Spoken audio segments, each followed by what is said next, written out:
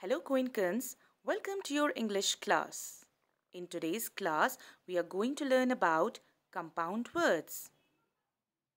Compound words are two smaller words joined together to make one new and larger word. For example, the two small words rain and bow, when put together, will make the word rainbow, which is a new and a bigger word with completely different meaning.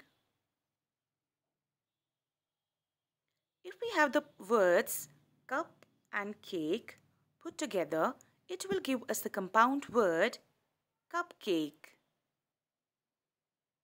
Dear Goenkans, notice how compound words don't necessarily have anything to do with the smaller parts.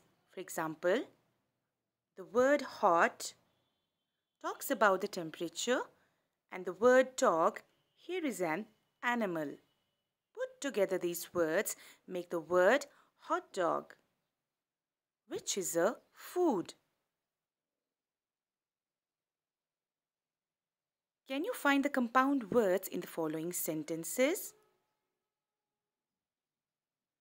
I am putting my sunglasses on. Which word in this sentence is a compound word? Yes. If you said the word sunglasses, you are correct. The word sunglasses can be broken apart into sun and glasses. Makes sunglasses.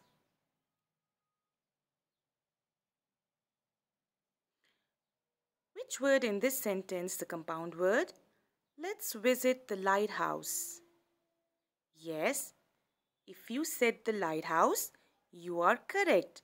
The word lighthouse is broken down into two smaller words, light, which are light, and house, lighthouse. Dear Goenkans, there are many more compound words in English language. And now, even you know what they are, look for the compound words when you are reading, and if you are writing using compound words, remember that they become one word and there is no space between each word. This is all for today's class. Thank you, Goenkans.